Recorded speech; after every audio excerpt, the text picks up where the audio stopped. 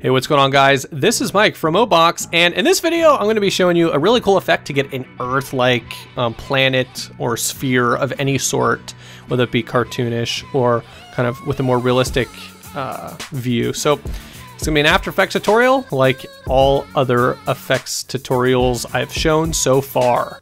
I'm just going to go ahead and open up After Effects. Now this can be used for a number of different things. You can create your own planets. You could use kind of maps of the actual Earth, or you can, you could do all kinds of stuff with this, even if you just want to make a regular sphere. So we'll just set a 10-second composition. That looks good to me. And I noticed in some of my other videos, I didn't quite make the composition area big enough, so it might have been hard to tell. I apologize for that. But yeah. So I'm actually just going to go into my my assets folder, and I'm going to look for a space background that I had created for a different video for my main channel. If you want to check that out, you can. But it's in here somewhere. There it is.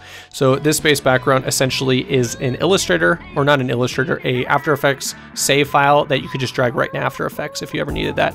So I'm just dragging the background composition in. It's just a simple cartoony background with stars and stuff like that. So I think it looks pretty cool. So what we're going to want to do now is create a new composition, and this will be where the Earth's layers will sit. Now the reason why I'm doing this is because you're going to add the effect onto that composition or that pre-composition, and so all the layers will be smushed, and so that way when you add the sphere, it gets applied to all of them. So in Illustrator, when you drag files in, you want to make sure that says composition, by the way, if you want to maintain all the layers. So I created a Earth template or an Earth map in After Effects by using this standard basic one I found online. You notice the tops and the bottom are kind of stretched, and the reason why they're stretched is because when you actually do the sphere, they become unstretched, I guess, because this is a sphere that was turned into a flat image, and that's exactly the kind that you want. In After Effects, in Illustrator, when I do these drawings, I make them kind of crazy colors. So I'm just going to go into Effects, Generate Fill, if I could find Generate, there it is. Generate Fill, and I'm just going to make them more appropriate colors. It's just in Illustrator, it's a lot easier when the colors are crazy to determine what you're actually looking at, and I didn't want to really put a lot of thought into kind of the colors I wanted.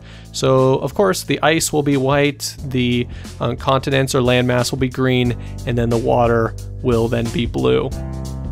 So again, I just did this in Illustrator. I just traced over the map that I found online, just so I can kind of get the cartoony look, kind of more stylized look. It's not really perfect, but it looks pretty good, and I don't know, I think it looks pretty cool. So let's see here. Actually, what I'm going to do is I'm going to drag in the map itself too, just so we could do a kind of realistic take on it as well. I'm just going to drag it in and then scale it down to make it kind of more appropriately sized. That way, both of the planets kind of look the same. So I'm just going to scale it down that way and then scale it up by pressing Shift and grabbing the tab, and then it'll just scale it in the vertical direction. So you can see here that it is kind of like stylized. It's pretty close, but it's not perfect.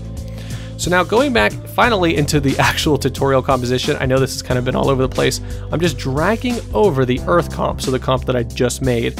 I'm dragging it on top, and I'm going to search for sphere. So it's CC sphere. You just drag it and you drop it right on the planet. Boom, it creates your planet. You notice how small it is? See, if I would have left the small composition before, it would have been even smaller. So expanding this up a bit, you can see here that you could rotate it on the X, Y, and Z axis. You're mostly going to want to be dealing with the Y axis. See here, see how I just scaled it? See how funky that looks when you scale it like that? We're gonna back out of all that. We're just gonna scale up the radius of the planet, and then go ahead and scale the sphere back down. So it gets really funky. So you want to make sure it's kind of big enough. So again, increasing the radius there is where you really want to go if you want to increase the size of the sphere. So again, it has a nice shadow already, but for the cartoony effect, you may or may not want the shadow. See how you see on the top and on the bottom how the Earth actually looks very close to the actual shape of the Earth, and it's because we made sure we used a map that had the stretched top and stretched bottom from a spherical Earth into a flat map. Again, I know this is all over the place. So what I'm going to be doing here now is I'm going to show you how to change the lighting so it looks more cartoony. So I'm just increasing the ambient all the way up, and then putting the light intensity all the way down and then adjusting the ambient to fit my liking of the darkness that I want, and that looks good. So again, turn the light all the way down and turn the ambient light, kind of adjust it until it looks good. So because the Earth is rotated in different ways, again, you could do all kinds of different things with all the rotations, but essentially it just depends on what you need.